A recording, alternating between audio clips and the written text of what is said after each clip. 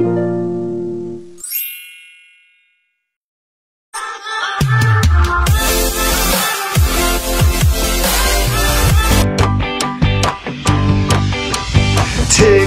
tock, let's learn about the clock. Tick tock, the analog clock. You see them on the wall in your classroom or the hall. A lot of people wear them on their wrist. It's the analog clock.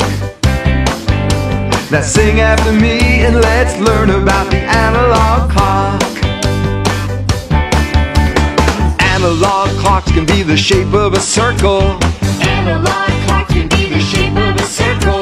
The numbers on the clock go from 1 to 12. The numbers on the clock go from 1 to 12. A short hand and long hand go round and round. A short hand and long hand go round and round. Both hands go round all day and night. Both hands go around all day and night. And we always say, oh clock, on the hour.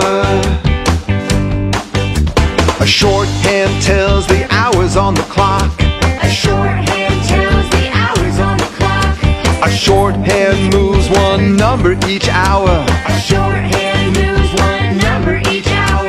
A long hand tells the minutes on the clock. A long hand tells the minutes on the clock.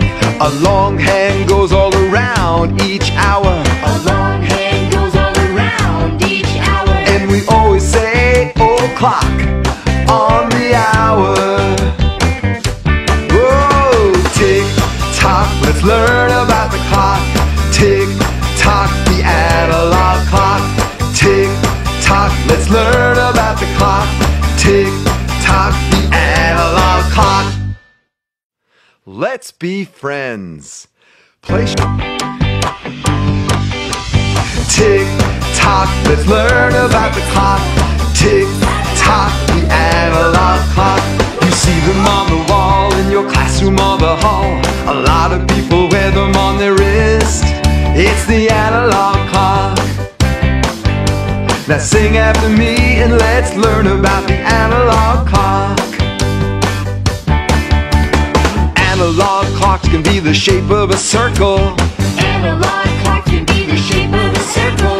The numbers on the clock go from 1 to 12. The numbers on the clock go from 1 to 12. Okay, can you tell me what is the time now? 1 o'clock. It's very amazing.